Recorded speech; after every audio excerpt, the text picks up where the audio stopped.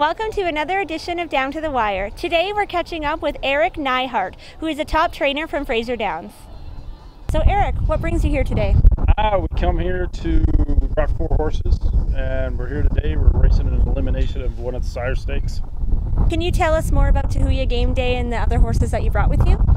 TAHUYA Game Day, nice 3-year-old filly that we raised. We bred and raised her, and she's turned out pretty good. So we're here to compete for the sire stake with her. The other horses we brought are just we brought one called TAHUYA Rico, TAHUYA Roadster, and TAHUYA No.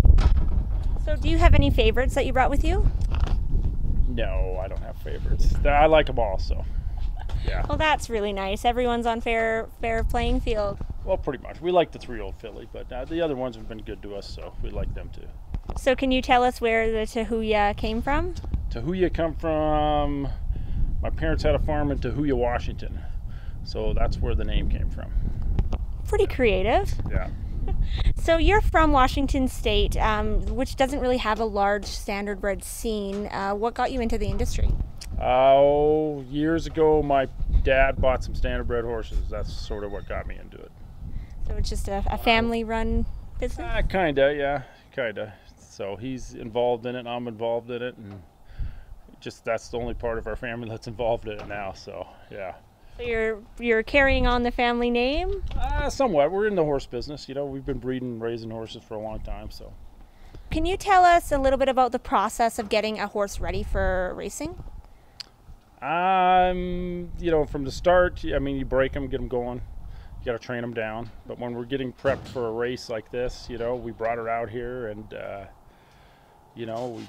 we trained her before we got here, made sure she was ready to come, and we raced her one start before.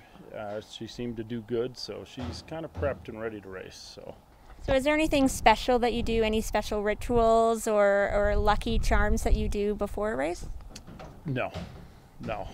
You just take it one race at a time? Oh, everything's the same. We try to do the same thing, same routine with the horse. Can we expect to see you more this summer, or is this like a one-time thing? I hope so. I hope for the next couple of weeks, it makes us want to come back and race some more here.